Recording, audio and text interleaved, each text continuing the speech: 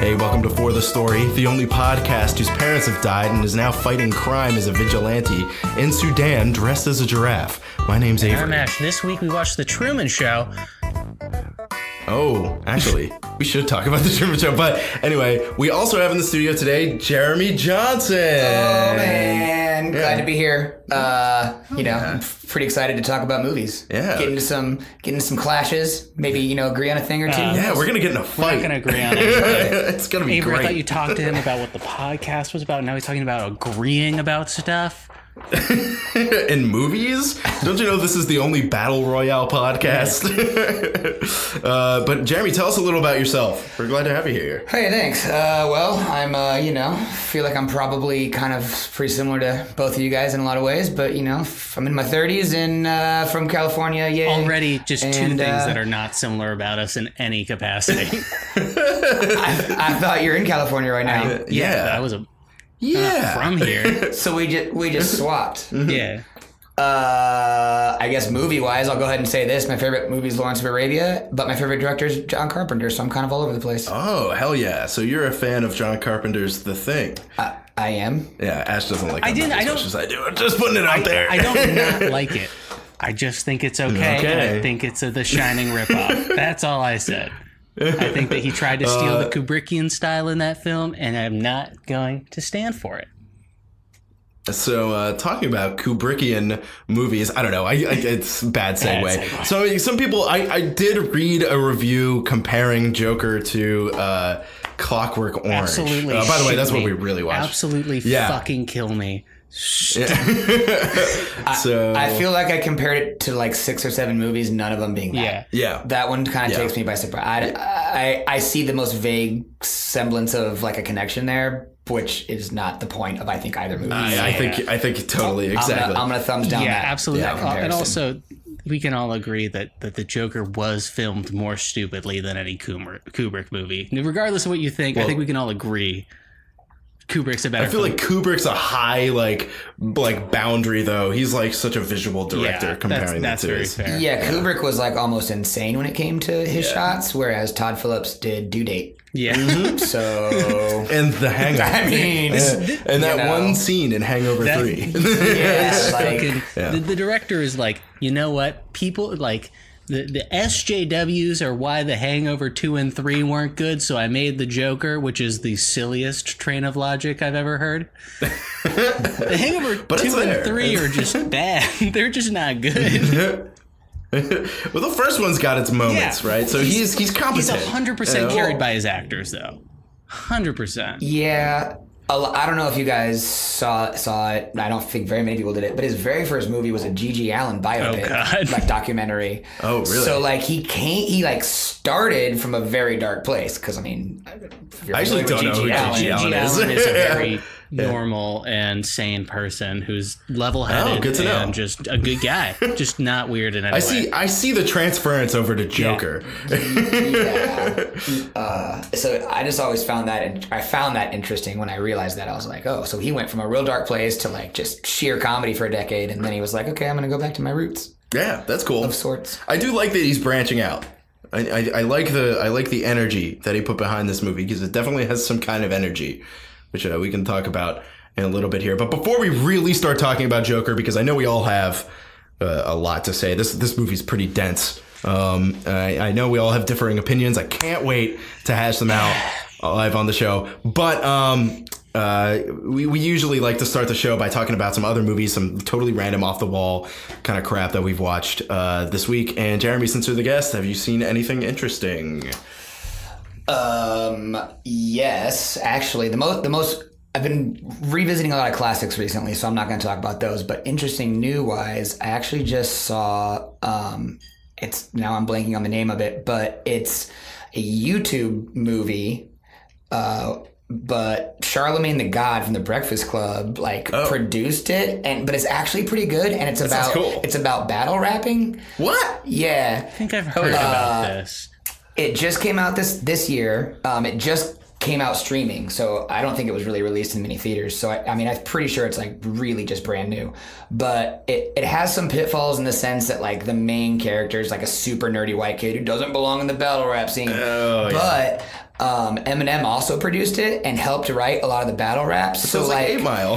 Kind of like that's cool though. I'm actually kind of always like that scene a lot. So it brought a lot of the people that were in the movie are professional battle rappers that they like. Your acting is kind of shitty, but like you do this well because that's what your job is.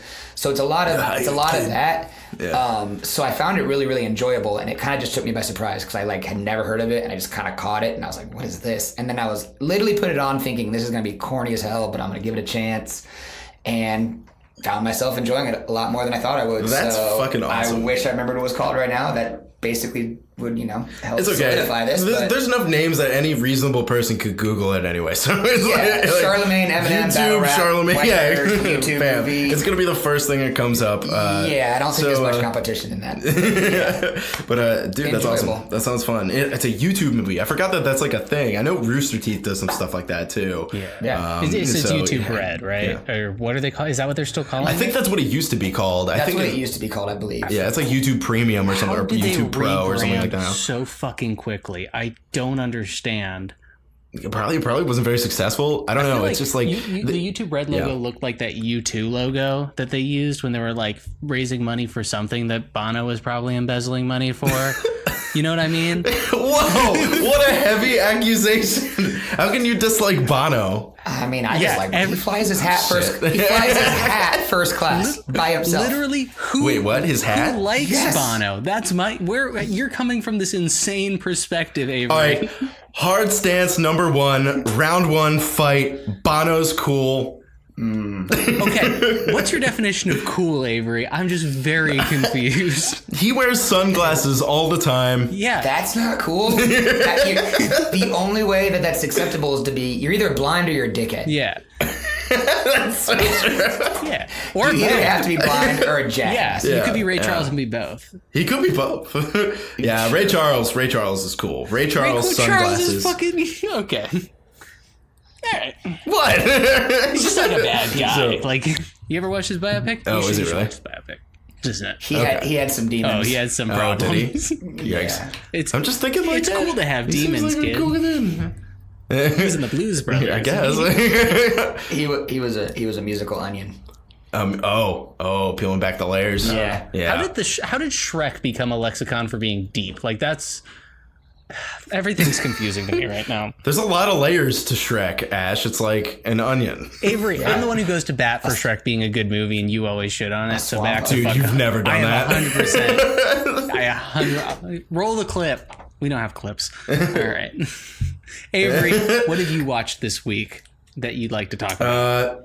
So we were actually just talking about it because I am a firm defender of found footage movies. I think that they're fun. I like the concept. I like the idea. It has a layer of believability until they like kind of take it over the cliff. But Sid and I just watched The Taking of Deborah Logan because it's on Shudder. So if you guys want to know what I'm watching, you could probably look at Shudder. But it's like a totally decent movie, but it was more fun, I think, to like poke fun at it a little bit than anything else. But I like that people are still making found footage movies, even though like there was so much hate like thrown at it, I think earlier in the decade, and now it's like there's been some like really good ones that always like pull me in, and not that this one's necessarily super great, but it was decent enough for me. I felt like we should make a found footage movie, Avery.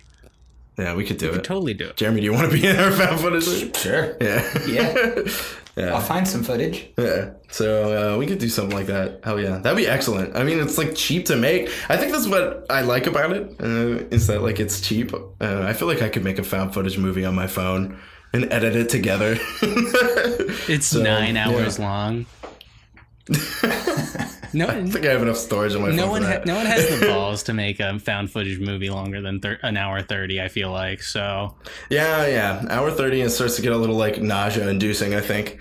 Yeah. There's only so many times that like the girlfriend can be like, "Why are you still filming?" You know. So that's like the first line of the movie.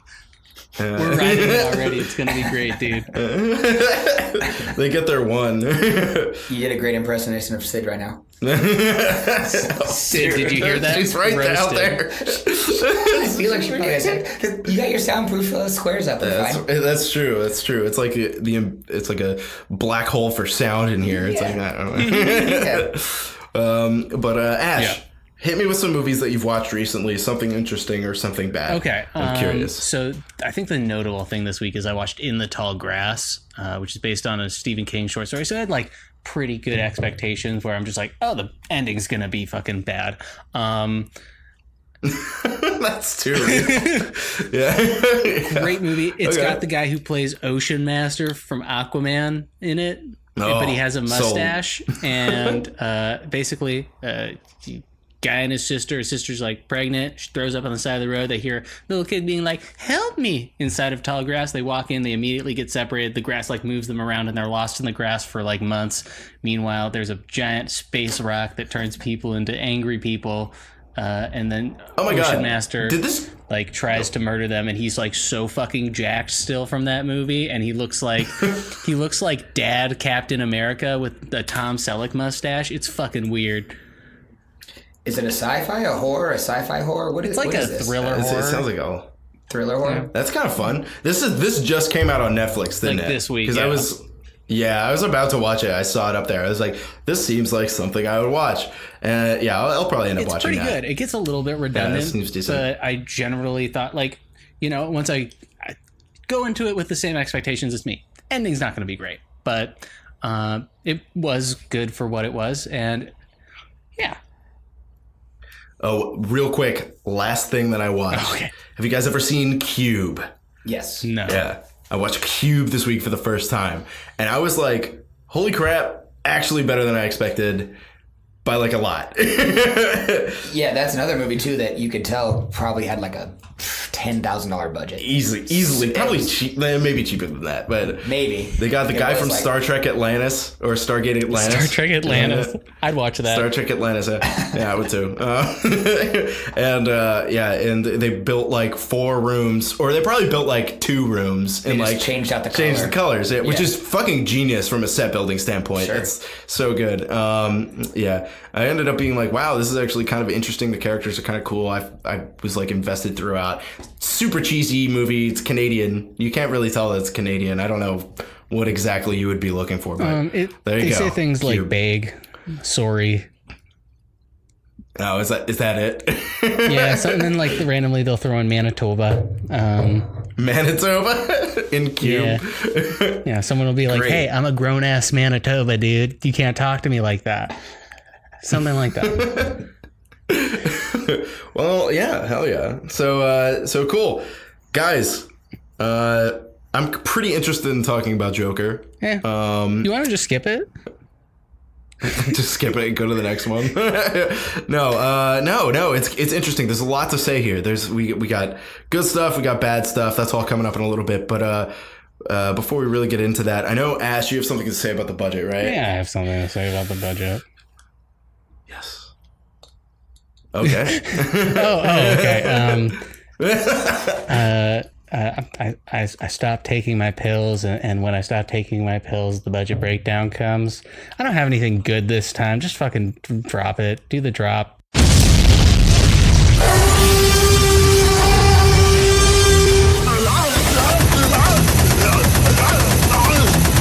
This is the budget breakdown.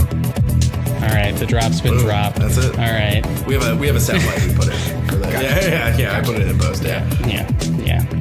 Believe it or not, we don't play that massive sounding fucking file live. All right. The Joker. I made it.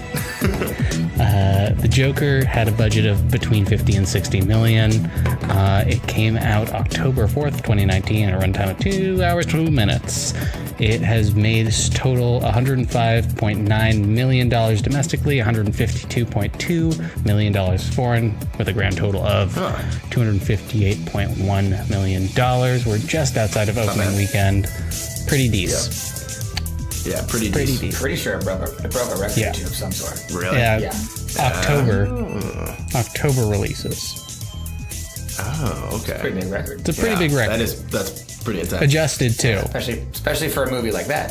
right? I mean, like, it makes sense. Kind of fits. It's got that thriller thing going on. I don't know. No, it was 100% media hype about the movie that made people want to go see it. Yeah, probably. 100% this movie would be in the middle of the pack, and probably everyone would have appreciated it more, I think. But it's doing pretty well. It's got some interesting stats. Second opening weekend of all time for the fall in general, with the number one, of course, being It. It is ranked currently 21st in DC Comics movies. What else we got here? 45 in worldwide openings. Fourth highest rated R opening weekend of all time. But I am going to ask you some questions about overseas totals for all time in terms of openings. Oh, no. Overseas, Joker came in at 37th all time for an opening weekend. Care to venture a guess who came in front of it? The top 36 movies. All right, overseas. Overseas. A little bit different. When I think overseas, it's like, I think about movies that like probably did well in China, right? Because that's probably like the next biggest overseas market. Yeah, it is. I feel like it's probably like 3 of the Fast and the Furiouses. All right, well, right? Like which one? Just mind-numbing. That means they're in there. Fast 5 probably, right? Yeah, like the newer ones. Yeah, because those ones were a little bit bigger of a release, right? I feel like the bigger and the kind of more dumber blockbuster ones do really well. Do really well because the language barrier doesn't really necessarily matter as much. It's just a lot of explosions. That sounds the same in Mandarin as it does in English. Nah, that's where you're wrong. You got to learn more Mandarin, dude. I don't know Mandarin, so that's fair. So Fast 5 probably, right? No Fast 5. Shit. Fast 6. We can't do this, man. I'm not gonna get there's 100 of them. No, it's not Fast 6. Yeah. At least one of them has to be in there. That's definitely true. Yeah, okay. Yeah. Okay, cool. All right. Transformers. I was gonna say Transformers. Maybe like Mission Impossible Rogue Nation or just some big stupid block. Actually, I like that movie, but Mission Impossible Fallout made it on the top 100, but it came in at 83rd. So it's a little bit. That's yeah. It's pretty cool. Yeah. You see that? I would say probably almost definitely every Transformers movie. I know that they're really successful in China. I know that they are. Let me see how many made it above. Yeah, because I know, like, I think it was whichever one it was one of the ones that just came out. It was just 2? Just 2 of them. Or 2 of them. Oh, okay. Probably the one with Mark Wahlberg, I know, like, specifically catered toward a Chinese market. Let's see if that's... I forget which one it is, though. Yeah. I'm not looking... I'm not Googling Transformer, the one with Mark Wahlberg. I feel like the government will... You're going to find it out too quick. I don't want to know. I don't need to know. It's Transformers 3 and Transformers Age of Extinction. Oh, okay. That's the Mark Wahlberg one. Oh, it is? Yeah. Okay. I think it is, right? I honestly, I don't know. I've never seen a single Transformers. Oh. Really? The first one's actually kind of fun. The first one's fun. Seriously. They have like a racist caricature of a black person that's a robot. Yeah. It's pretty... Perfect. You had me at racist. It's like perfectly mid-2000s. Like it is a Transformer that beatboxes, breakdances, and has a black man voice. And it is real weird. Dang. I forgot about that. I think I've left that. Motorized car a racial profile. Yeah, it's weird how they're an alien, but they still have a black guy. Like, that's weird. Were they blatant about it? Was it like a Monte Carlo or like a Impala or something? Was it something where you're like, obviously a black guy drives that? Did it have alien rims? One sec. I will Google. No, he's looking it up. Like, now I gotta know to what level they went. Okay, so number 1, his name is Jazz. Okay. Okay. Yeah, okay. I mean, when I think of the great jazz players, they're Yeah. No, that's very fair. Yeah. One sec. What kind of car is he? One sec. Oh, he's a Pontiac Solstice. Oh, that was all fucking Lost me. ads. Yeah, I was gonna say like if it was something like, oh come on, Carlo. Yeah, no, he lost me. Pontiac Solstice. But yeah. That's what like my first. That was like that was definitely product placement too. Like there's no way it hasn't. It wasn't. Are you saying that every time they do a close up of the brand of the car in the movie, that's a product placement, Avery? Listen to yourself. If it's a Michael Bay film, yes. Yes. Michael Bay will sell anything on any movie set. Yeah. Oh, proudly. Yeah. I always had a problem with the Transformer movies because like they always like mistakenly got scales wrong. So like there's like a shot in the first one where like Shia LaBeouf has like this pair of glasses that he needs to like read them. I don't know, whatever it is. It's their magic glasses. And then Optimus Prime picks them up and they're like 8 feet tall. He like holds them in his finger like so the audience can see it. But it's like in like my fingers, they would be like a normal pair of glasses. But it looks like a normal pair of glasses that would fit his face. And it's like as tall. It's like they grew like to 8 feet. Yeah, it's insane. It's so weird. And, I recall and they do other stuff like yeah, that all the time. Yeah. Okay. Like scale issues. It's just like to like make sure the audience can like see what's going on. Because they assume rightfully that their audience is fucking stupid. Poor guys. I like the first Transformers movie. Yeah, me too. But anyone who watched past the second one is truly such a gullible moron. Having never seen any of them, though, I do believe Bumblebee that just came out got rave reviews. That one was good. Haven't seen it. That. It was good. Yeah, I haven't seen it. I don't know. Is that like too much of a spin-off? Do we not consider that Transformers? That's absolutely a Transformers movie. I don't know if it's the same director or anything, but I know. It definitely broke canon. I will say. Oh, okay. I won't spoil it, but well, still, they took it in a new direction. Like they changed it up a little bit, and like apparently it turned out being really good. Mm-hmm. So that's what we should talk about sometime soon. Yeah, maybe I'll. Yeah, I'm sure it's on VOD by now, right? Have a fucking minute. We're so bombarded with movies constantly. Yeah, well, it's that time of year too. You know, it's like still like coming off the end of the summer into the Halloween season. A lot of movies come out this time of year, so I'm not mad about it. No. Yeah. We like are trying to cram as many blockbusters in as we can. It's just We're like doing 3 in 2 weeks. So it's going to be crazy. Yeah, but it's fun. Like we like it. We like. It's expensive. That part's not fun. Give us money, listeners. The fuck is wrong with you? My bank account number is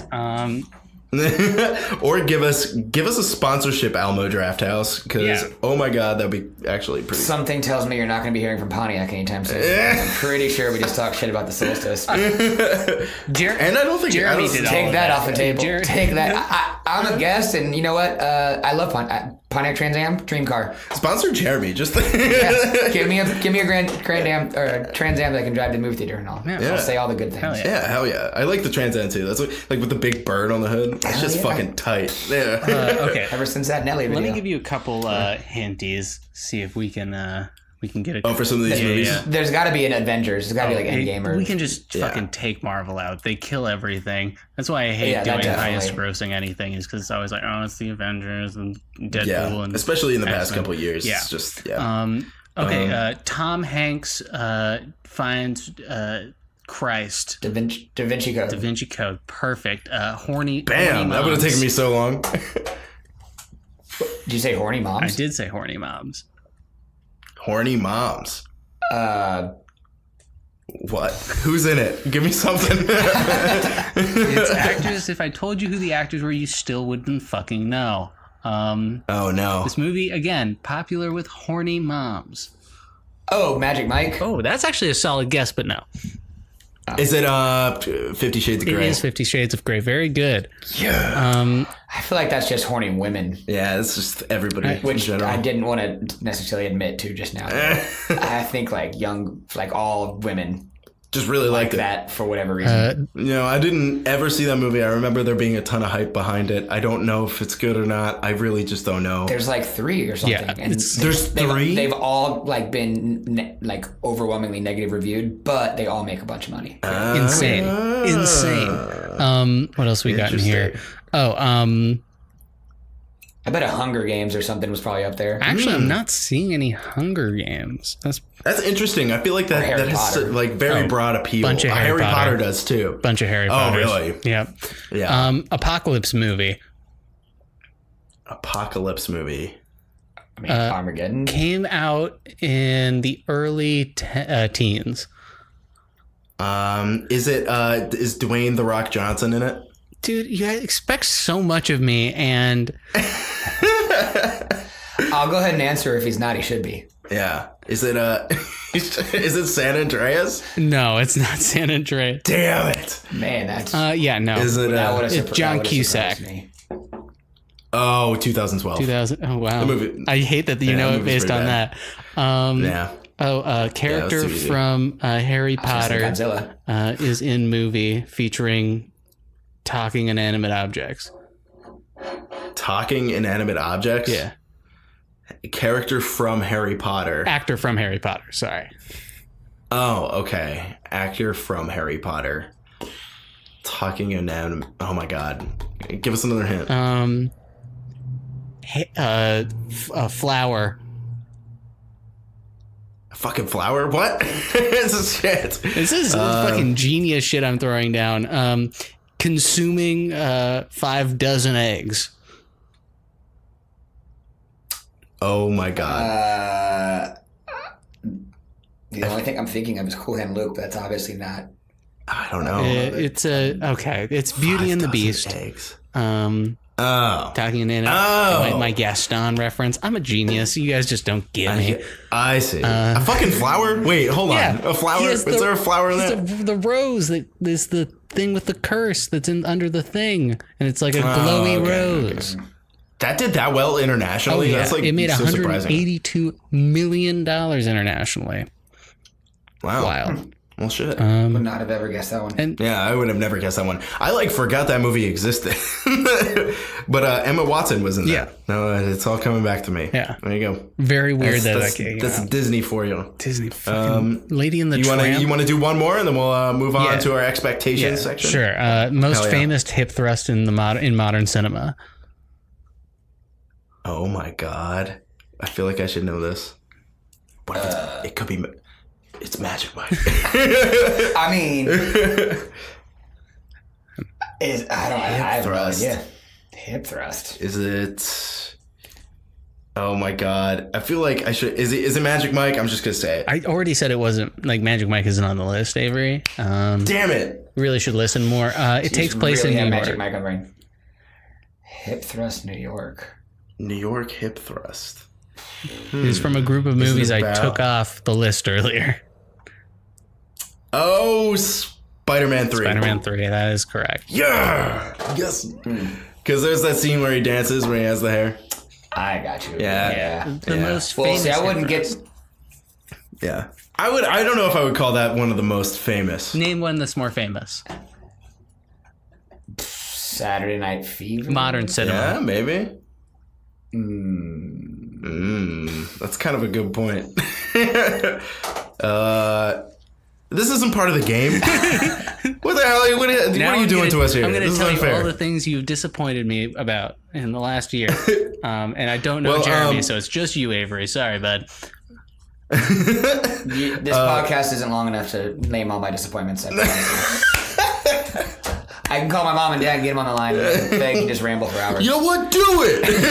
Actually, Avery, don't make jokes about content, all right? Guys, real quick, I'm going to get another beer and use the bathroom. Can we pause? Yeah, sure. Oh, it wasn't me. Yeah, it was me. I didn't think it was... I've drank like 3 beers. Real quick, while that little pause was happening, just because I felt like an idiot not remembering the movie that I liked recently, I looked it up, and it's called Bodied. Oh. By Joseph Kahn. Hell yeah. Okay. That's Just great. so you know. I'm glad because that sounds pretty fucking cool. I just didn't want to leave it all like hanging out there like, oh. Yeah, that's good. Hell yeah. Bodied. Body. Fairly solid. Body. Excellent. Yeah, I'm gonna look into that. That sounds like a fun movie to watch. That's the one with Charlemagne and hell yeah. That sounds real cool. Yeah. Sweet. So generally, our next step, the way the flow goes here is we like to talk about our expectations, or at least our expectations as close as we remember them before we went to the theater. And sometimes if you didn't really it's have kinda a lot, maybe a trailer or two that you thought looked cool or didn't look cool. We'll even do that. Yeah, exactly. And just talk about whatever you want. Okay. I have both those. Oh, cool. Well, That sounds like you're volunteering to start. Well, trailer-wise, actually, I was mentioning to you before we actually started recording that I had no idea they're doing like a second part to The Shining, and for something that I should be excited about, holy crap, I was so underwhelmed, and I was like, this looks awful. And I hadn't seen Ewan McGregor in years, and I was like, this is what he's doing now? And man, I was just so not pumped for it. But directly before that was the new Terminator, and as for a franchise I haven't cared about since 3 came out, and I was like, just hated it. Yeah. That's, I don't know, what, 2004, 2005? 3 or 4 or something like that. So it's been like 15 years since I've cared about Terminator. This one actually has me a little excited. Yeah. Hell yeah. The track on that trailer is so cool. I love the song that they have backing it. I don't know if you noticed. I can't picture that in my head right now, but I do think the trailer looks good. Yeah, I mean, everything about it. Like, I feel like they might make this one better than the last like 4 have been. So I'm pretty excited about that. Yeah, and very not excited about the new Shining. Thing. I think we talked a little bit about the new Shining. Dr. Sleep. I think we're gonna end up seeing it because we have already reviewed The Shining. But speaking of Ewan McGregor, in my trailer experience, I got to see the trailer for Birds of Prey. Oh my god, it looks so awful. Oh no. I believe that. I haven't seen it yet, but I believe it. Giving people acting roles because they're hot. Guys and girls, like Margot Robbie as Harley Quinn. In the trailer, she says the word Harlequin, but she says it so fucking weird. Sophie Perez is in it. They have really shitty CGI button-loo hyenas for Harley Quinn, and Ewan McGregor is the bad guy. So, oh, really? Yeah. Ewan McGregor, what's going on, man? He just doesn't. He took time off, and now he's like, yeah, I don't really care anymore. Yeah, he'll just be in it for the money. Like, I can't blame him. I totally get that. He's a name, kind of, right? Like, yeah. Should be. I mean, my favorite role of his was as a guy who pretends to be a good wizard in Harry Potter. He was in Harry Potter? Yeah, he's the second one. What? Yeah. Wait, really? I'm pretty sure that was him. Now you got me fucking tripping, dude.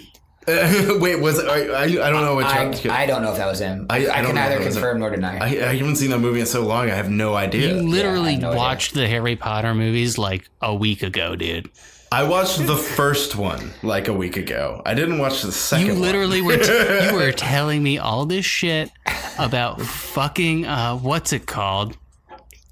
You keep talking about how your drinking problem isn't a problem. Clearly, you can't remember a week ago. Yeah, you were talking about the Marauders map.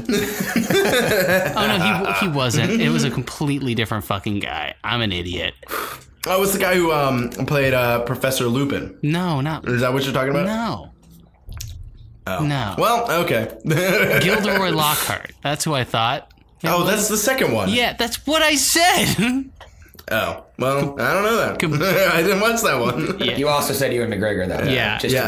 I'm pretty sure that's not Ewan McGregor. Yeah, it isn't. He looks kind of similar. Anyway, I don't know what my point was, but yeah, the point is he's in bad stuff right now. He's trying to go through a McGregor renaissance, and it's not going to work. I wish the best for him. Yeah. I hope it works out. I'm neutral. You know? Yeah, it's I don't know. I haven't seen the Birds of Prey trailer yet, but you, Ash, you mentioned something pretty poignant to me regarding Joker and imagining Joaquin Phoenix. Was that your Joker impression? That's pretty good. I just have a weird laugh, and people at work have been fucking saying that to me. And like, listen, I don't want to kill you. Worried about being around you. But I will. You mentioned something very poignant. It is like imagining Joaquin Phoenix up next to Margot Robbie or anywhere near the Suicide Squad, and it's like kind of like, oh, that's so disheartening. No, they can't be in the same room together. It's just like such a completely different kind of movie. Maybe he could teach her how to act. Yeah, yeah. It's like, I don't know. It's just a very disheartening thought that they might try to do that. They might. I don't know what the fuck they're doing. It's like I think they're gonna reboot Batman again. I think that's what's about to happen. I think they're just gonna.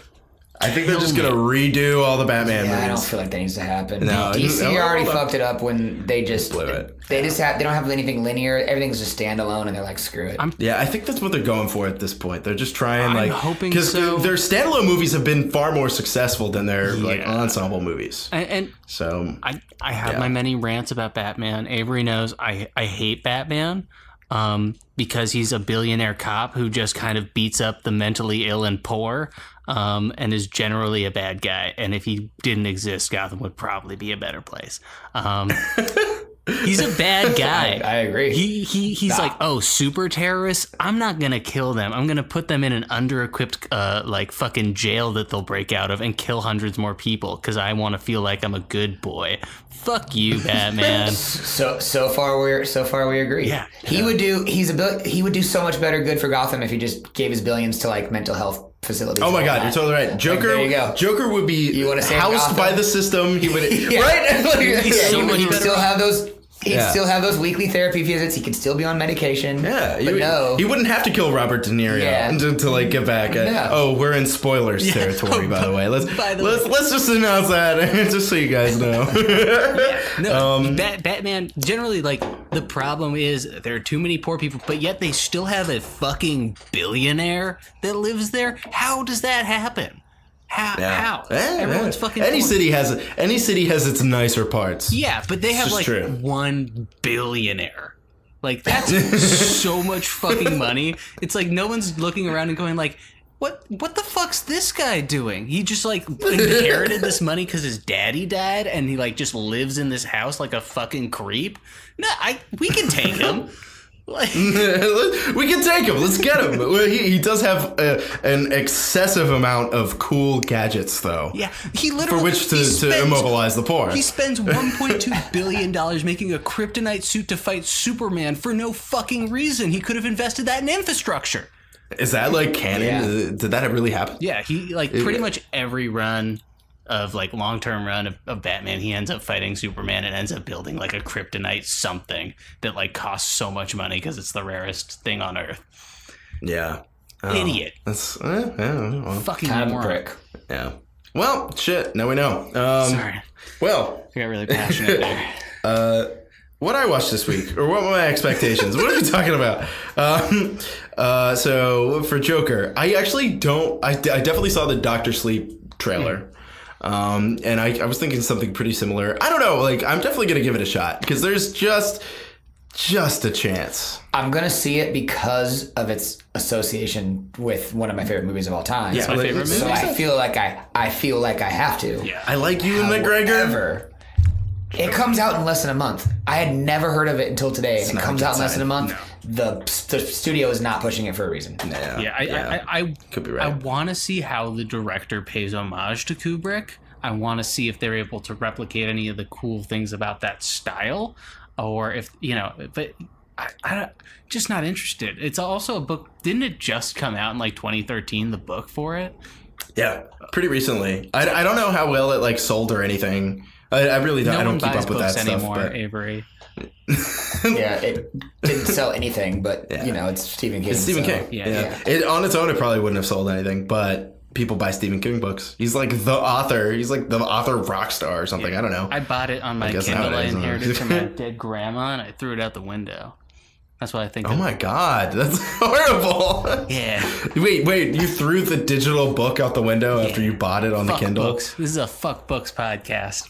Oh yeah, we're the first official anti-book podcast. I watch a lot more movies than I read books. So All right, so we do too. You get to live. You get to live. people are like, the book was so much better, and I'm always like, well, I'll never know. So The book's always the movie was better. cool. The book has 1,000 pages to describe in like really detailed details. Yeah, what and exactly but is I going have on. like a semi-life, so Yeah, I don't really want to. I do actually have a book. I on my wish I desk could. for lunch breaks right now. So I'm Oh my god, dude, get off the show, dude. Come on, I'm getting up. I just want to be honest with you.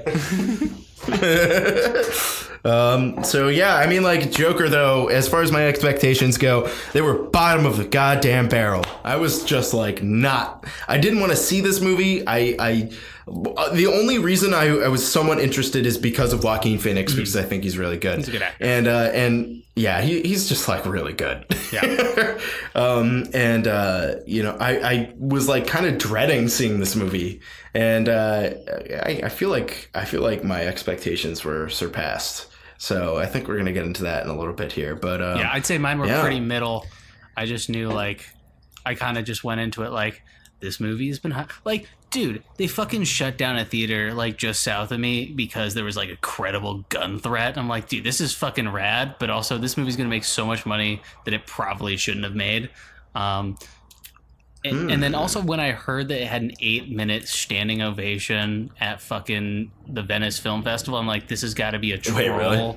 Like, yeah, dude. That's interesting. That is I also read that, and I found that very odd. very unbelievable. Like, I feel people like clapped at the end of the movie in my theater. There were only like maybe 10 people in my theater, and like 3 of them clapped. The way you see a movie, though. Yeah, but like 3 of the 10 clapped. Yeah. Oh, I will say, I did. I clapped.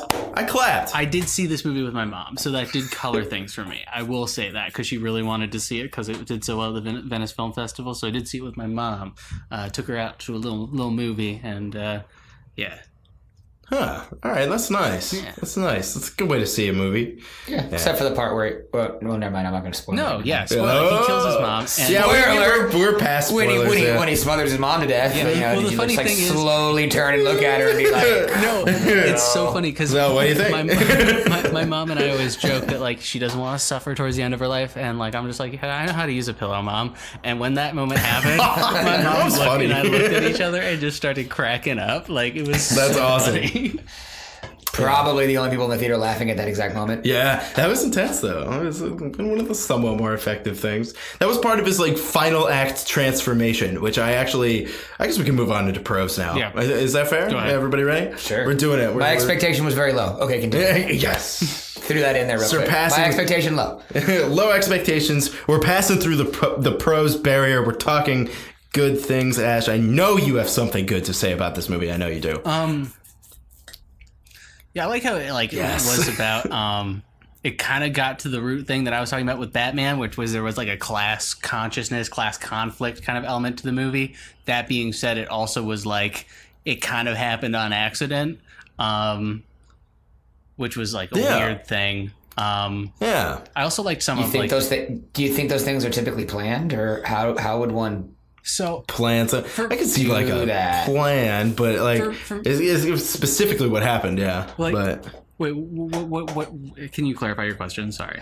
Well, if I see, it seems like you think it's a negative that it just kind of sprung out of accident. No. Sprung by accident. Is that not? No. is that not Okay, hearing so you correctly? let me rephrase that. I was like, I like that it had that element, but I kind of didn't like the whole inference, and I'm not even sure if I'm looking into it too deeply. That like look, it stems from like a crazy person doing a random like it stems from insanity. That kind of subtext to it, which and like it's riotous and mob like when it's like. Yeah, I don't know. It was just kind of like it had a weird underpinning, and it just didn't feel like cohesively thought out. But I did like that, like, because the big problem with Gotham is like massive wealth inequality, like beyond any city you can imagine, and like they have like 3 billionaires, and like the rest of the people like fucking rot. And just like generally how they portrayed the city, I think really also played into that. I think that it was probably the best portrayal of Gotham. I think so too. It felt lived in. Yeah, it felt real. It like reminded me of things that I've seen before in the city. I was constantly not even thinking of it being Gotham. I was just nonstop thinking of it being New York. Yeah, Like it was just. It looked just very felt much like New it York. just felt like 70s New York. Yeah, even though or it was like- supposed to be in the 80s, but or like 6th Street on 7th and sure. or 7th Street on Yeah, just shit everywhere. Red River. People being dicks. Yeah, it like kind of like it definitely felt very real. It felt like a very real depiction of what urban poverty looks like, and I thought that was impressive. I mean, like I like that it confidently took on that like really depressed urban life and like used it as part of the scenery. effectively. Yeah. So, yeah, I think that was one of the better parts too. Especially because he spent so much of the time fucking walking around that city. It better look good. Good, yeah. And it's like, you know, Gotham as a city has always been portrayed, depending on what Batman movie you're watching, or really what movie you're watching that takes place in Gotham, it's always like said like, oh, this city is rife with crime, but it's never really shown other than like comically like villainous mobsters. This is like the first time I think it's really been revealed to have like real grime. Like it felt grimy. I'm also glad that it wasn't always dreary and dark and like there were daytime shots and it was sunny and like, you know, it wasn't just always rainy at nighttime. Yeah. Because it's always Gotham like rainy nighttime. Always dark. It's just the sun does not rise in Gotham in any movie. Yeah. Yeah. Definitely good. Like they showed it for what it is. It's a depressed, impoverished city. Yeah. And I think that was a really, really good move. Not just showing the comic book version of Gotham where it's like gargoyles and Gothic architecture. Do you know what I mean? Like it looked like real poverty. That transcended above the like just locations. I feel like too. Like it actually provided people that you felt like were real people and not just like characters. Like like you said, like a comedic villain, or it's like there's always just like two types of people, like henchmen, and they're like, like we're gonna get him, right, boss? A sad detective or a henchman, But this one had like some children and some teenagers and some like a schoolyard and like, you know, I also felt real. I also thought, even like so, like I think like but like the big thing, of course, is Joaquin Phoenix killing the acting. But one of my favorite things was like the little details about characters. Like I saw in the bald clown guy who gave him the gun. It's just like, yo, that's a guy who's in a poor situation who's trying to take back his power with firearms, you know? Like kind of through like a not power fantasy because he's not fucking Batman, but just like in general, like he's just trying to take back his own life with, you know, the gun, and he wants to give that kind of strength in this kind of impoverished area to, you know, the mentally ill guy. Arthur, but you know, it's like a well-meaning thing because he has found, like, I just thought that like some of the solace in that, some of the subtle character things were really good.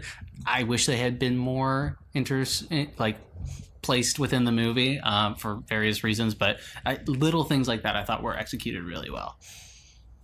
You mentioned Joaquin Phoenix because I just want to say this honestly, and I want to lay this down on the table.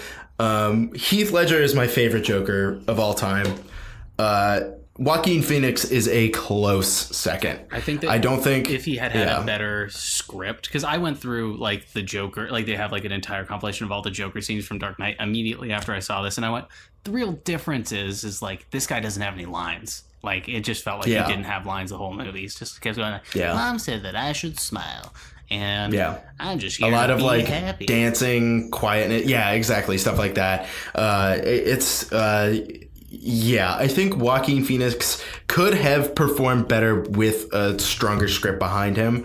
I mean, like, you said it right there. It's just like he's good, and I think this movie would be not quite as viewable without him in it. It definitely wouldn't be as viewable. And to play devil's advocate, I actually like the fact that he didn't have as much of a script, because as a character study, he just seemed like kind of a more daft. I'm glad he didn't go on these like big diatribes of like talking about impoverishedness and whatnot, just because I don't think he was smart enough to do. He wouldn't be smart enough to do that. Like he's just like a mentally ill loner loser.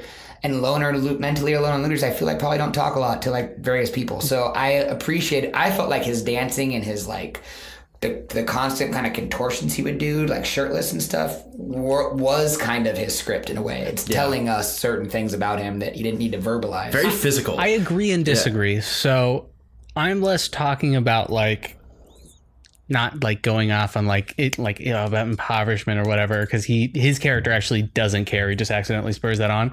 But like the whole monologue with Robert De Niro was really bad script writing. Right. Really? Because I was gonna cite that as a pro. Are you kidding me? I thought that this is what happens when you live in a society that it's like, dude. I thought that was going to be fucking bad. Cringe and bad. Dude, I feel like that whole third act, like once he's fully realized as the Joker, and once he's like really like the character that we saw him becoming throughout the entire movie, with like some hiccups here and there, I feel like generally that whole third act and everything leading up to him being on the show was very good. And then I feel like that scene when he was on the show, very strong. No, that was my favorite. That was my favorite. 100%. That was my favorite scene in the whole movie. It was so good. And it's just like, you kind of like had this feeling like, oh my God, is he gonna kill Robert De Niro? Like, is he gonna do it? I honestly was on the edge of my seat. I feel like that is the movie that they wanted to show, but they needed more build up. And I feel like the only real hiccups were like I don't know, like the love interest dream sequence stuff. You know? See, I like that. My favorite scene, the Robert De Niro's, the final scene was my second favorite. My favorite scene is when the moment you find out that was all in his head, and he like breaks into that girl's house, and she's like, "Oh my God, you're Arthur, right? You lived on." And right then, I was like, "Oh shit." Yeah, yeah. It's like, oh, it's really that bad. And then he just kind of, he's like soaking wet, and he doesn't look at her, but he just kind of like side eyes her. And then I like the fact that it cuts to him leaving because you never find out if he killed her. Or I don't think you see her again for the rest of the movie. You don't see her again, but like you don't. It's not really known, but yeah. Yeah, I definitely agree with you there. Nothing to say. Like, no, but I'll talk about it later. It's like the only thing. So throughout the entire movie, the only thing that I could say is like a negative about that dream sequence thing is that like I didn't know if him being on the show was like reality or not. So throughout a lot of it, I was like, oh, so that's probably fake. Like he's probably not going to really be on the show. He's going to imagine himself on the show and then like I don't know, kill a hooker or something. That was kind of the terrible inference, is that he was in the insane asylum like the whole time, and that was all in his head, and that none of it happened. Like I almost, if they end up doing a sequel, which I think they'll do, what I think they should do is more just different Joker origin story. Because that was one of the things I found really compelling about The Dark Knight, was he would like every time he put the knife to the person's mouth, he'd like have a different story about how he got the scars. I'd love a sequence of Joker films where they're all like different. Tragic backstories for this character, but they're all really just in his head in the insane asylum. That's a fascinating concept, and I don't think anything like that's ever been done. No. And I would love to see something like that. Because that's how you really flesh out that character. Better than... Because after a certain point, for me, the character kind of diluted down into just like 4 qualities. They were all done really well, but around hour and a half, hour 15, I was kind of done. I kind of checked out. I was like, yep, I've seen him do the laugh thing. I've seen him do the contortion with the weird rib cage thing. I've seen him put on the face paint. I've seen him dance.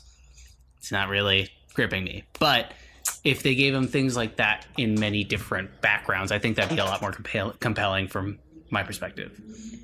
I'd be into that. Yeah, I think that's interesting. And that's like wrapping in... or roping in the Nolan Joker as well, or the Heath Ledger Joker, and displaying it as those different origin stories. I think is actually, I don't know if that's what they're gonna do, but I could see it. But it'd be really cool if they did. Yeah, yeah, man. I don't know. It's just like Phoenix brought something to that role and something to that script that I don't think could have been executed by a lesser actor, and I think I loved the idea that he has like an unconscious compulsion to laugh.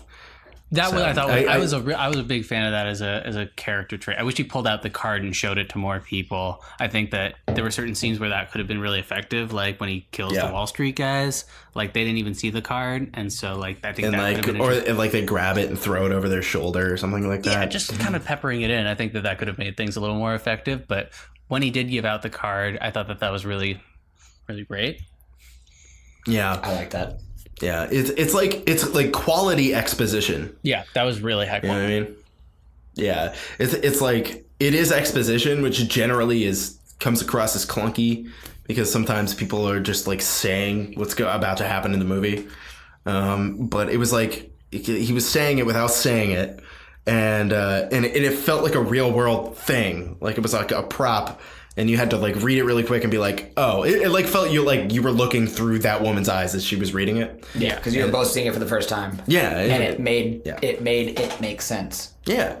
And I was like, I don't know if anyone has that, but I could totally see someone having that. Like, people have compulsions, so why couldn't someone just laugh randomly, you know? Like, makes sense. Yeah. It seemed, like, believable enough, and I think that's, like, one of Phoenix's biggest strengths as the Joker is that his mental illness felt like it was real. Like, it seemed like a real person could have that. Yeah, I appreciated that they didn't like tie it down really. Like they didn't have like a doctor be like, you have this, and this. Yeah. Like they kind of kept it. I mean, he completely disassociates, so he probably has some form of DID or schizoid, paranoia or something like that. I mean, he was on 7 different kinds of drugs, but I like that they didn't like outright just be like, these are what you have. You have these disorders. Yeah. They said that about his mom when he finds out the truth about his mom. Yeah. So you can tell it's like one of those, oh, well, it runs in the family, but you don't know what it is exactly. So they kind of like, alluded to it, but didn't actually say specifically to him. Yeah, but they also infer that it's like trauma based too, which is like kind of, that was a little bit weird for me because I'm like, well, is it genetic or was he tied to a radiator and beat the shit out of? Like, which one? Is it both? Is it one or the other? Like, I wasn't sure what they were trying to get at. I would assume both. I would assume it's like he stood no chance because his mental illness clearly runs in the family with his mother, so he probably got passed down something. But on top of that, physical abuse that he probably clearly blacked out. The perfect storm. Yeah, I like that. It's what creates a Joker, so to speak. Oh my God. Yeah, because like the truth of the matter is like Joker as a character is intentionally supposed to be a very unique and very specific case of everything that could go wrong. And I think that's what they were trying to say. Like, this is what happens when all of your cards are bad in society. When you've never been happy a day in your life. Yeah, it's really crazy how they cut all the funding to all the mental health stuff. Every single one of them. But just he fucking breaks down the way that he did, just monumentally breaks down. Like, other people were looting they started the city. Rioting. Yeah, I feel like there's more crazy people. No one was going on TV and killing people.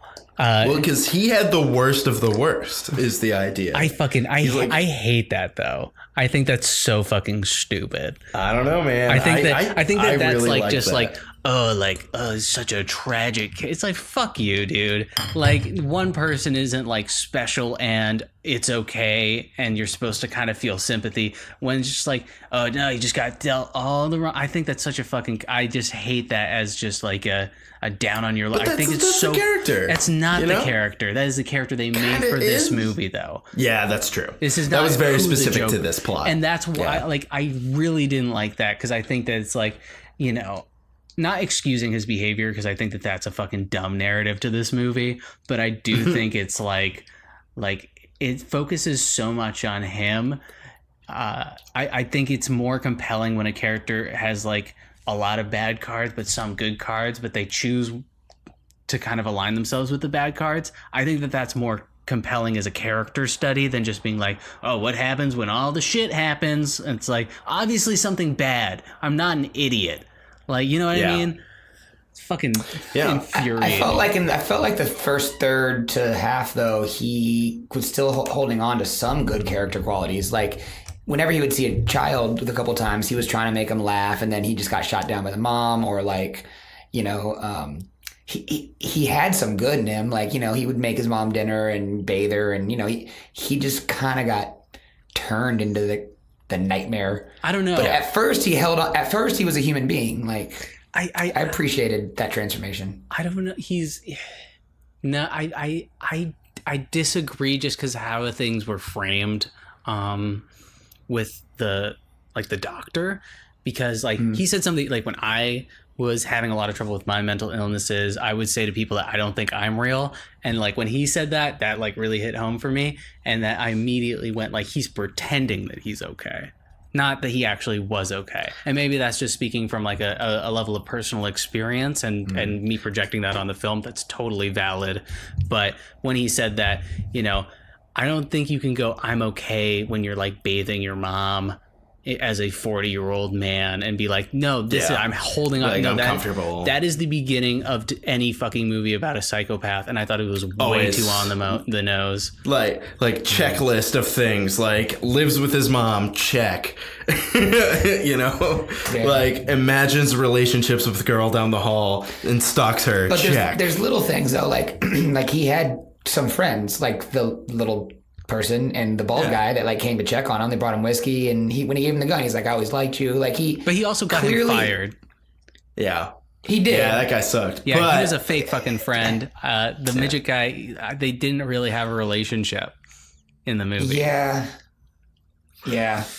Yeah, it's kind of tough to say. Yeah, but I mean, I think that's like the nature, I think, of, you know, being someone so inwardly focused and like having a job like that, and like, you know, somebody reaches out to you in an act of kindness and then totally pulls the rug out underneath you. It's just like if someone like the little person who probably also felt othered, you know, was nice to him in any capacity, you'd probably remember that, you know? Maybe so I felt felt like that worked. Yeah, exactly. So, yeah, I like that. Pretty interesting. Some, I don't know. It was kind of cool to see a little person in like, you know, being specifically othered, and then like, but like highlighting it as a point of like, yeah, it's pretty fucked up. So I thought that was a good angle for the movie to take. And at first I was like, yo, like, that's kind of rude. But then I realized like exactly what the point they were trying to make was. But he doesn't like, murder anyone. Exactly. Yeah. So I don't know. Yeah, I don't know, man. Very weird. Yeah. I have a lot of weird mixed feelings about this movie. I do too. And I think we're about to talk about some of the more negative sides of things, because I think it's about that time where we start getting into our cons here. I would like Ash or Jeremy. Do you have a con that you want to start us off with? So I feel like pretty clearly I can safely say that I probably like this movie quite a bit more than both of you guys, because I went in having no expectations, and Avery knows this, but I am not typically a fan of superhero movies, and I didn't really grow up reading comic books, so I have no affinity towards.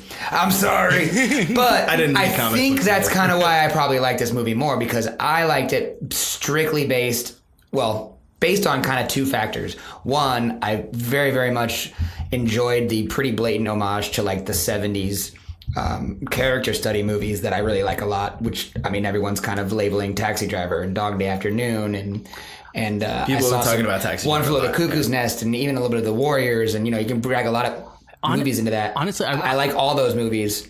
We've been watching a lot I felt of like Lynch, that was... And I thought that like maybe like I think that this movie would have done really well in David Lynch's hand with the current script. Does that feel off base to you?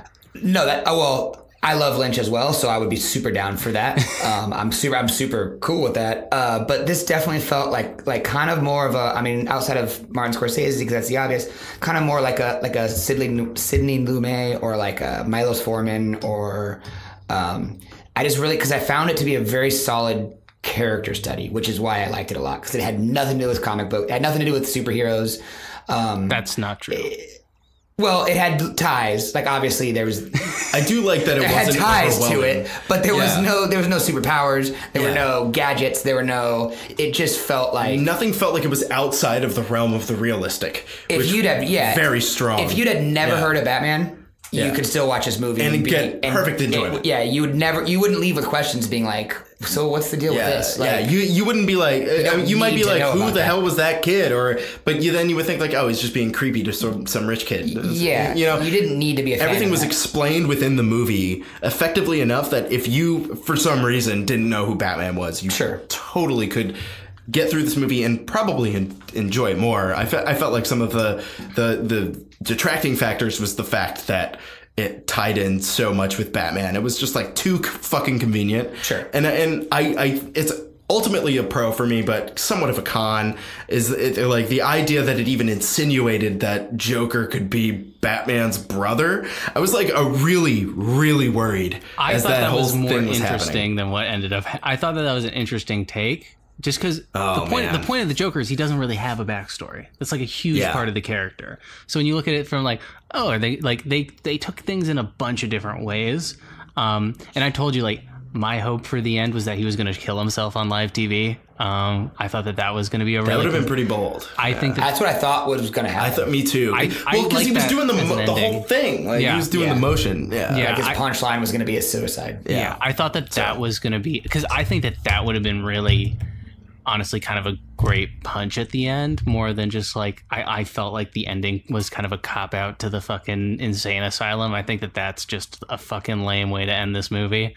I think that's like a pretty piss poor generic nonsense for what is, trying to be a very unique and interesting take on like using the superhero movie as a backdrop for a character study. I thought that it is a little predictable having it end in the insane asylum. It's just like it was that, but I loved the red herring there, because you really think he's going to kill himself on TV, and I think even he thought he was going to do it until he got there. And then was like, I'm actually going to do this because he's a completely chaotic, evil character. I would have preferred not inferring that he was going to kill himself on TV and then him actually doing it. I think that's just, for me, I think that not enough movies have the balls to, like, fucking end it at the end of a movie. Just go, this is the end of the movie. Not going to be a sequel. Fuck you. Like... And if I had done that, pretty intense. I would have respected it a lot more. It's not really an overt. You can't do that anymore, though. That's the thing. That's a con in and of itself. The fact that you can't do that anymore. Like, why can't you? It's exactly. The nature of like you can't. You can. Yeah. They just don't. They just don't, because they want to make money. It's just the nature of like film universes now. It's just like they have to set it up so if there can be a sequel, there will be. Yeah. And like it would be impossible unless they went completely just like off the rails and did something super unique, which would be kind of fun. Like the idea of an alternative backstory for no reason, just like no explanation, do something totally similar. But I don't know. One thing that I really would have liked to have seen, and I talked to you, Jeremy, a little bit before we recorded, is the scene where he does stand-up comedy.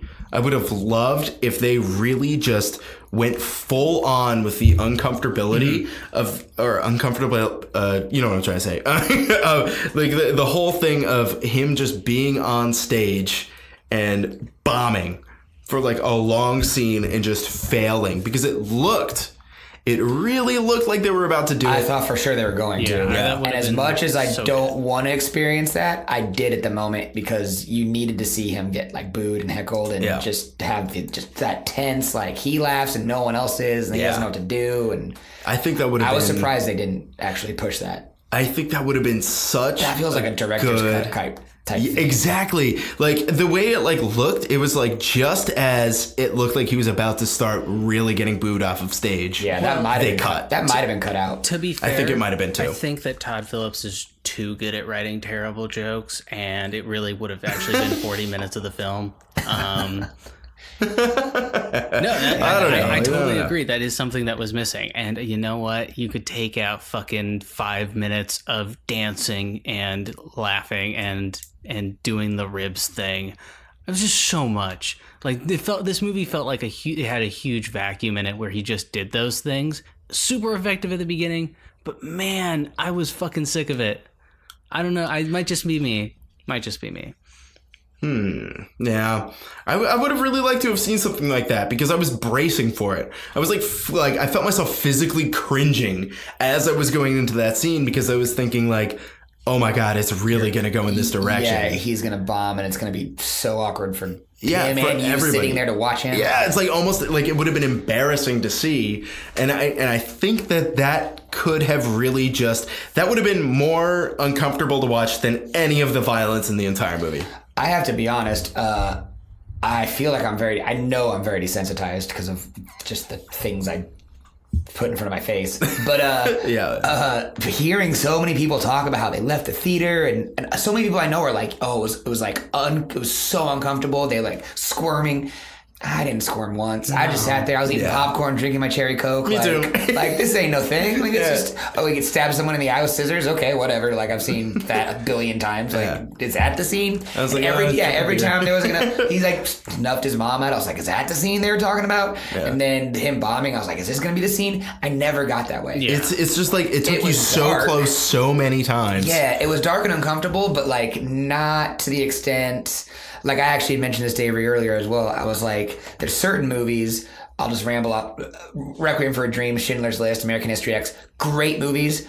But I'm probably never going to sit and watch again because I'm not going to be like, I'm going to pop some popcorn and throw on American History X. It's going to be a grand old time. Or Requiem or something like that. Yeah. However, I don't want to see it anytime soon, but I might want to see this again later. Like, I'm not going to be like, oh, I don't want to put that on because that's going to give me an uneasy feeling. Like, I didn't really get that many uneasy feelings. Overhyped. So I don't know what these other people are. The idea of walking out of the theater, it all strikes me as this like insane publicity stunt. It totally is. It's like this outrage culture. It's like moral panic about movies. And like now fucking... Is that the movie's fault though? Or is that's the marketing probably? Well, also the director's being a fucking moron and like going out and being like, yeah, I have a political message. Just now like the far left and the far right are like fighting about whose movie this is. And I'm just like, I don't know, guys. It's it was not okay. A political thing. Like, it's like it was so apolitical and like I don't know. Yeah. Did you feel it was timely? Did you feel like it? No, like I felt it wasn't. Not at all. No, it's so dumb. Like I didn't feel like it didn't really have a huge statement for me. It was a lot of vacuous space. Not a lot of fucking shit happened in this movie for a 2-hour runtime. I felt like, in a lot of ways, what happened with Arthur over the course of the movie felt a little bit unearned in terms of just like everyone was like flipping his shit because he killed 3 like Wall Street guys. It almost felt like my mom said, I don't think he killed enough people to like have all this like controversy around his ideas and like inspire an entire movement. Like that seems so like far-fetched. I mean, like it is far-fetched as a movie, but it was just, I didn't really come out of the theater going, wow, like I'd like learned something about society or myself or even these characters, Yeah. It didn't really have much I feel like it didn't really have much to say necessarily. However, what it was kind of showcasing felt in the moment. I mean, just because the modern day America, the gap is so obvious now. It's only the inequality gap. Yeah, and I don't know about you guys, but I'm constantly telling some of my friends like, fuck Jeff Bezos. Like, there's no reason he needs that much money. Like all sorts of things where I'm like, the ultra wealthy are all pricks, and like 100%. They can solve all these problems, but no one does. I'm not kissing Oprah's ass because she gives $1 million. Like she still has like 999 more million. Like she's still fine. Also, they totally portray Thomas Wayne as a fucking psychopath because like Arthur goes up to his kid, gives him flowers and puts his fingers in his mouth, and the next day he's like, oh, you're the guy who came by my house. Like, no, you automatically fucking deck that guy. You don't hear him out. You hit that guy. And also, but he's a nutcase. How about the way underreaction from Wilfred Alfred, the butler. Alfred. Yeah, Alfred. How about the way underreaction to that? Well, he might not have seen the fingers in his mouth. He coming from behind. Yeah, I guess so. But he was just like, "Who are you?" Talking to the kid. You're just a grown man who gave this child some flowers. I'm saying way underreaction from Batman, from Bruce. You just stood there like a weirdo fucking kid. I'd be like, your fucking fingers on my mouth, dude. Who the fuck are you? Like, even as a kid, you'd be like, no, thanks, man. He was like 10. Yeah, he was old enough where he should have recognized that was fucking weird. Wait a second. So is the Joker going to be like, if they bring Batman into this universe, is the Joker going to be like 60? Like, what is their plan there? Because they obviously want to reboot it. So they want to be like an old man? They might do a numbers crunch, right? They might do like instead of he was in Arkham Asylum for 30 years, he was in Arkham Asylum for 15 years. Do you see what I'm saying? And then they'll bring him in. I think that's like a stark inevitability. Yeah, the fact that they showed Batman's entire origin story inside of this movie. And the whole point of Batman's origin story is it's just a random guy. It's not like someone associated with the Joker. That completely deflates the whole thing of his shitty backstory for a shitty fucking superhero. I do like that they linked it together because I feel like the two stories are intertwined. It's just underwhelming as a background story is really the truth of the matter.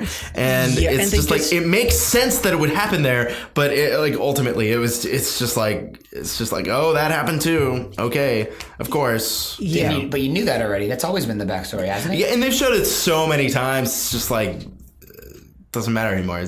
Oh, there it is again.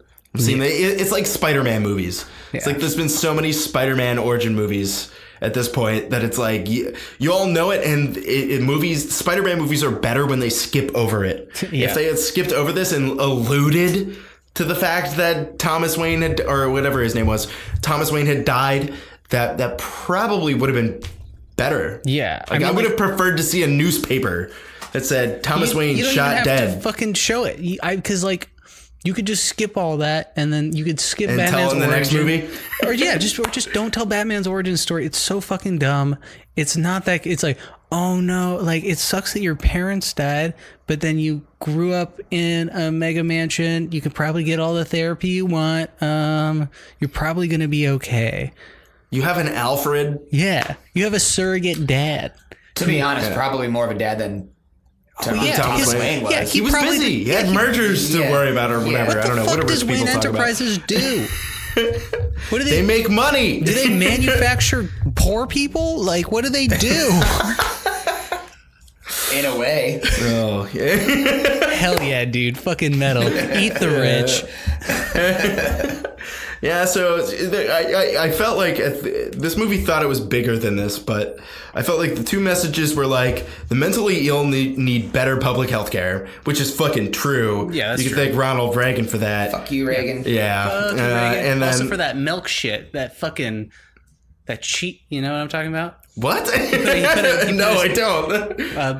Back when he was president, we were going through the health food craze, and so everyone was drinking low-fat milk, and so we had an excess of milk fat, so he basically gave money to lower the price of cheeses that were being developed. So that's why we have like Domino's with like cheese inside of the cheese, and it made us all fat. So shit, yeah. Hell yeah. Yeah, but that cheese inside of cheese is pretty good, though. Yeah, you gotta put cheese inside your cheese, girl. Yeah. I don't know if I can say fuck you, Reagan, for more cheese. I like cheese. I do too. I'm okay with more cheese. Honestly, I'm gonna say thanks, Reagan. Yeah, I mean, you're still a prick. Yeah. But basically, it was just like, we need better public health care for mentally ill people, which is totally true. I mean, completely legitimately true. Granted, that's like 2 scenes of the movie, but. Yeah. And then I think the other thing was, oh man, I had another negative. It was like basically classism. Like, it's just like rich people are going to be rich and they're going to defend just the rich people, while poor people are going to rally and try to eat the rich.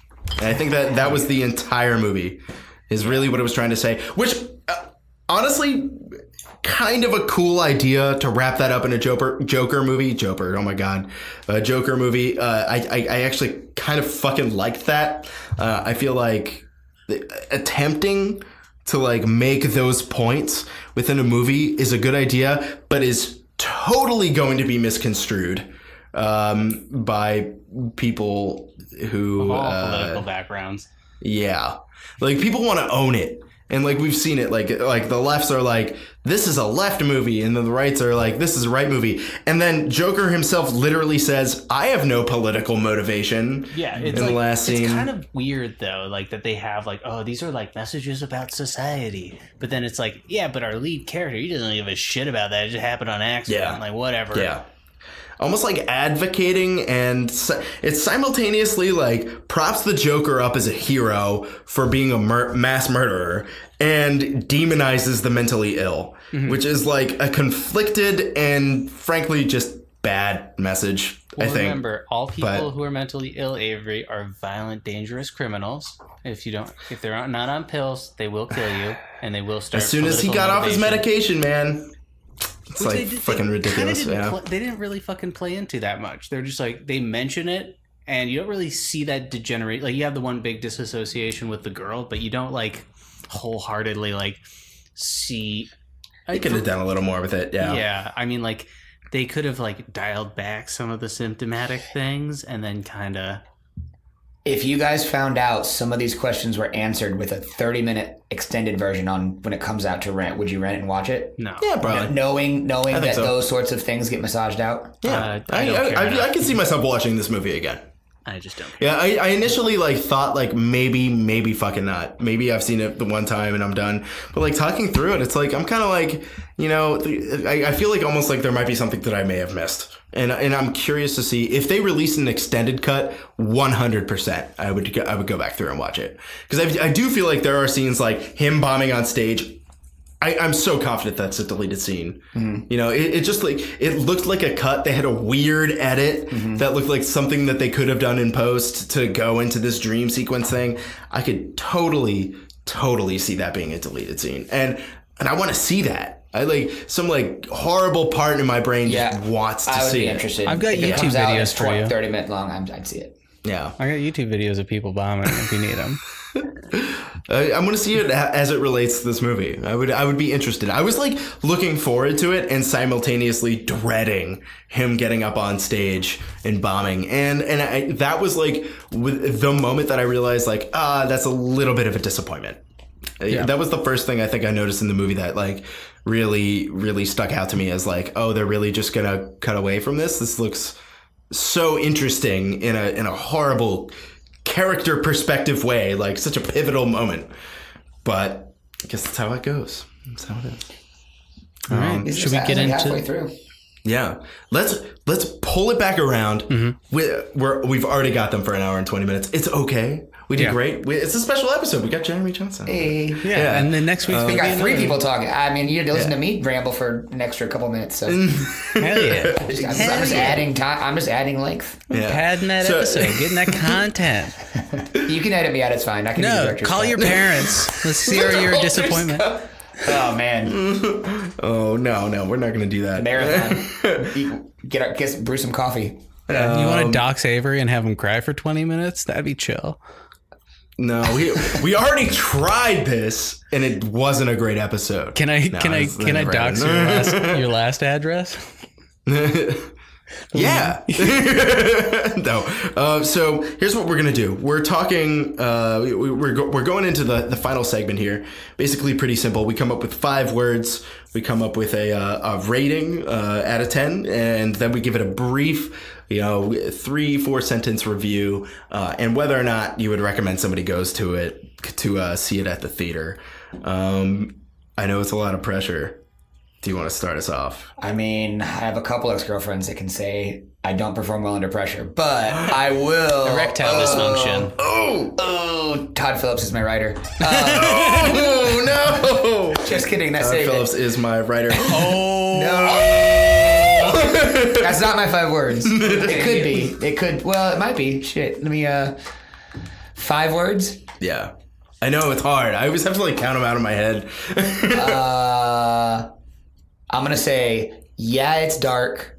That's life. Hell yeah! Bummer, Hell dude. yeah! Little tie it in there. Little bring up, tie around, reach around. If you had to give it a rating out of 10, what do you feel, Jeremy? I feel like I'm gonna hear a couple moans in my ears, but I'm gonna give it a soft 8.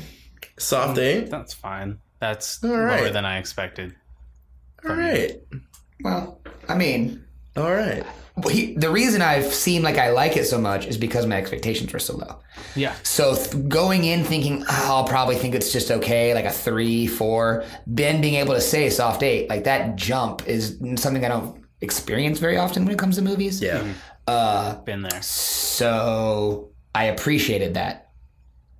So Hell yeah. soft 8. Hell yeah. That's strong. Yeah. That's good. I consistently Yeah, ruin fair. Avery's expectations for movies by leaving and being like, I hated that. And then Avery's Dude, like, he'll fucking text me because he goes to see the movies before me. Usually, it's just how it ends up. Because I typically like to see them the day before we record, but yeah, so that'll happen, and he'll be like, "It was horrible." It happens like every time, and I'm like, I go in like with such low expectations, and then I think like when the movie actually is pretty okay, it like makes me think it's like an 8 or a 9 or a 10. I'm like, actually, Is there like a good cop, bad cop kind of scenario here where like one of you typically likes and the other one typically doesn't? Ash is the villain of the podcast. Yeah, well, okay, I think sometimes that's pretty we clear agree. at this point. Sometimes we agree. Like in chapter 1, we agreed The Shining, but like, you know, and then sometimes the roles reverse. For example, Mean Girls 2, Barely Lethal. That's a real thing, by the way. Both of those movies are real. You should watch Mean Girls. It's not called Mean Girls 2 Barely Lethal? No, it's called Mean Girls 2, and then there's another movie called Barely Lethal. Oh, I was hoping it was called Mean Girls 2, Barely Lethal. Oh my god. You just invented the perfect movie, I think. I don't even know what it's about, but that sounded a lot more interesting than just Mean Girls 2. It was not good, but I had to pretend like I liked it for like an hour. It was bad. Yeah, this is the thing. Avery, why don't you hop on with some 5 words?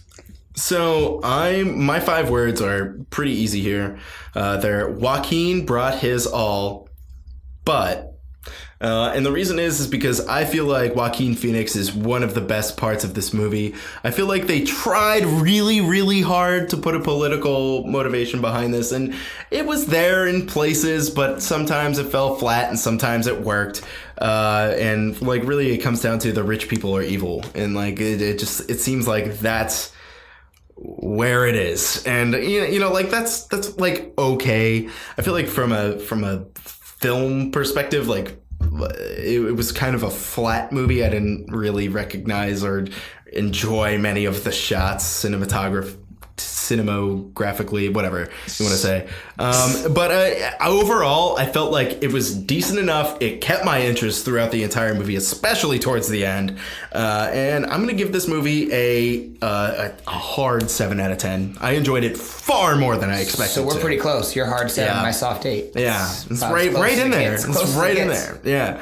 And, you know, I think that this movie, especially me, like thinking like, oh God, fucking Joker, Christ, kill me. Like going in with that, I think really when it was a competent movie, when it had like acting as good as it was, it really shot my rating up, because I was like, wow, this actually was pretty good, especially given some of the other Warner Brothers DC films that have come out in the last few years. They tend to be real hit or miss. Yeah, and given the director, I was like, is this going to be The Hangover stupid jokes, or is it going to be like... Does this movie make you any way excited for whatever his next movie is? The untitled Hulk Hogan biopic? Is that real? That is his next movie? Mm-hmm. Oh, well, then I'm interested. Serious? Yeah, I want to see that. Oh, yeah. Yeah, that sounds fucking awesome. Down. Yeah. Shouldn't we wait till he's dead? Take my money. Shouldn't we wait till Hulk Hogan dies? Wait, that's really Joaquin Phoenix is going to be Hulk Hogan? No. Todd Phillips' next movie. That's what I meant, Todd Phillips, the director. Oh, the director, okay. yeah, Todd Phillips. Okay. Yeah, I totally want to see that. You want to go see that? Yeah, let's go see that. Cool. We'll talk about that, and then whenever that comes out, Jeremy, you can be on again. Yeah, hell yeah. You're our Todd Phillips guy. All right. Cool. Yeah, hell yeah. I'm gonna say like you should probably, I don't know, you could wait till this movie's on VOD. And yeah, you totally could. You know, it's like it's good, but you don't need to see it in the theater. Exactly. It's like not shot theater's expensive. Yeah, exactly. You're not missing out on any insane experience by not seeing it in the theater. You can wait until it comes out. Unless you like Netflix or Amazon or whatever. Yeah. So, Ash, what do you think? Give us 5 words. All right. Well, God, I really want to do the dumb one. Can I do the dumb one, Avery? Yeah. Oh my God. All right. We live in a society. Listen, like, this movie wasn't boring. It wasn't bad, but it is very stupid that Avery and I were forced to go see this movie. I'm glad we saw it, but like, I'm glad I saw it. No, I'm totally glad I saw it. It's very dumb that like we had to ride the wave of the Joker. This movie's weird. It kind of was a bunch of nothing at the same time as being pretty engaging. There are like 50 different things that I would have liked to have seen that would have been a little different. That being said, one of them, get rid of the Gary Glitter song, because that was weird. Oh, I forgot about that. We didn't even talk about that. That was weird. That's a guy who literally got arrested for pedophilia in Thailand. You know how fucking hard that is? That's pretty fucking hard to do. Twice, I think. Yeah, twice. And then went back to England in 2015. Because he wasn't welcome back into the UK. But then he did come back to the UK and immediately was hit with like 3 rape charges of underage girls. And then, if you've seen a picture of him, it makes sense. So he's fucking weird looking. Oh my God. I don't know what he looks like. I just knew that it happened. Yeah. Very weird move. He looks like someone whose name is Gary Glitter. Oh, yikes. That's not good. That's a creepy name. It is a creepy name. So yeah, generally, the movie's not bad. It kind of has again, muddled political message, but that doesn't make it as bad as Rambo Last Blood. It's a lot better. I'm going to give this a soft 6. I thought it was a pretty middling movie overall. Done very well, led by a really good actor, but I don't think he could save the script by himself. Healthy. That's strong. This was a generally positive movie. I feel like that averages out to just a normal 7. A straight 7. I think that's a pretty accurate, which is pretty good. Yeah. I mean, like it definitely. It wasn't a bad movie. It wasn't a bad movie. It had its flaws, but I think that it is. I think just from my perspective, we got to tone it down a bit. People are calling this a fucking masterpiece, saying it should win Oscars. Maybe an acting Oscar. Probably not gonna happen. Maybe. I don't know. Joaquin though, dude. Joaquin's just so fucking good. He's really good. But the amount of hype this movie has right now, I think it's good that we kind of brought it back down to earth. Yeah. I feel like it's mostly fanboys. Oh, 100%. Yeah. We've talked about this a little bit before, Jeremy. The concept, we don't like to talk about Rotten Tomatoes scores a lot, and for a specific reason. And it's because the critical score is always lower than the audience score, because the audience score is people who are interested in the source material. So they're going to give it a higher rating, almost always. Yeah. Man, honestly, I would have said that a lot of times critics give movies great reviews and audiences are like, that was whatever shit. What was that piece of garbage? And they're like, you didn't get it. And I bet you there's a stark disparity when it's something like this with like such a strong comic book source material backing and people who are just enamored by the idea of the Joker. It's about 21% difference.